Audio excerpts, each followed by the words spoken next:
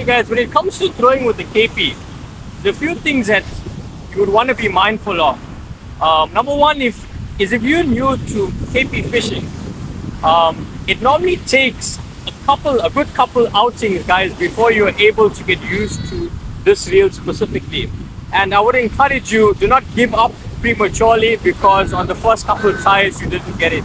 This is a reel that takes perseverance, and if you're able to get through the learning curve, you will enjoy fishing with this Keith Palmer. It is a reel that I enjoy most. In fact, it is one of my favorite reels to fish with as compared to the other reels. Now I'm going to make this very simple. So the first thing you want to know is that your KP has to be balanced with the rod that you're using. In my case, this is a 5-inch KP which is balanced with a 10-foot rod. So it's got to feel right. You can't have a KP that's too big on a tiny rod. You just got to make sure that there's a balance between both rod and reel. Now when it comes to this reel is very simple. It's not like a traditional grinder. Let me demonstrate. So I have my finger on the inside, or you can put it on the outside for your brakes. But I traditionally like to use my finger on the inside to throw with the KP. So you're going to take a swing back, and you're going to release here.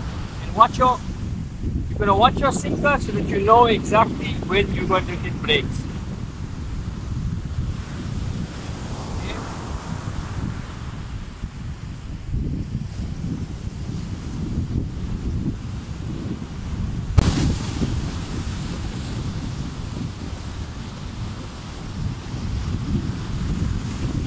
Okay, so an easy way to do this. So when it comes to your KP reel, the most important thing is that you're able to control the reel, putting brakes onto the reel so that you do not get an overwind, especially when you're throwing, and especially when you need to stop the reel.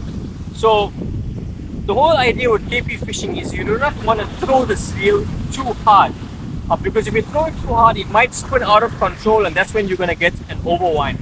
So you have to master the art of being able to cast with a little bit of force, but at the same time to be gentle enough so that the reel spins, but at the same time you're able to stop it in the motion of swinging.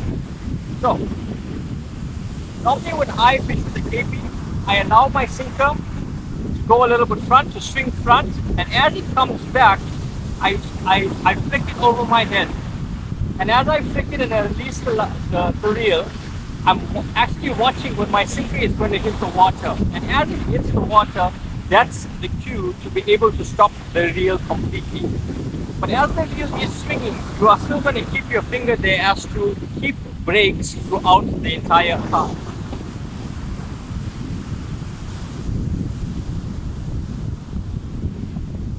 There you go. So that's a simple way to do it. Like I said, you can hold brakes on the inside, or you can use your thumb on the back of the reel to hold brakes. Now, another key is when you're reeling in your line, you've got to make sure that your line distribution is even, so that you don't want to have line bunched on one side and not on the other side. Just take your time.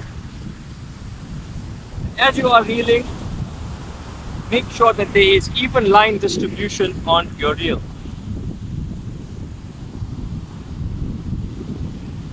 Okay.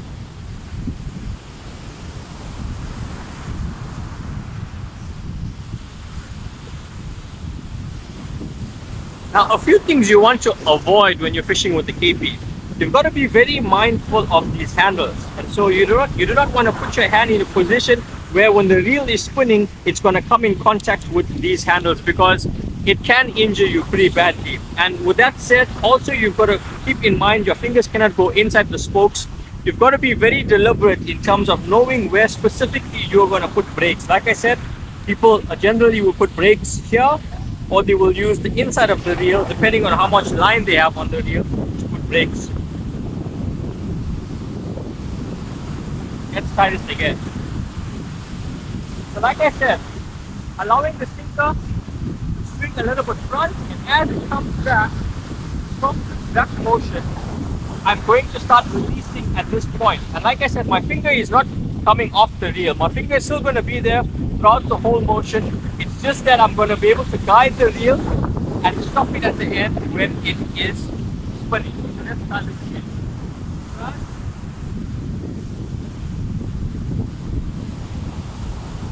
Okay, there you have it.